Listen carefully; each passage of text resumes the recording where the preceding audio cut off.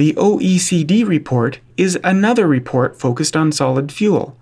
Like the NNL report, every section goes into detail about the challenges of thorium with solid fuel reactors. But it does offer a fairly meaty section on molten salt reactors. 11 pages. Does the OECD report evaluate Alvin Weinberg's concept of the molten salt breeder and identify technical challenges which may impede development?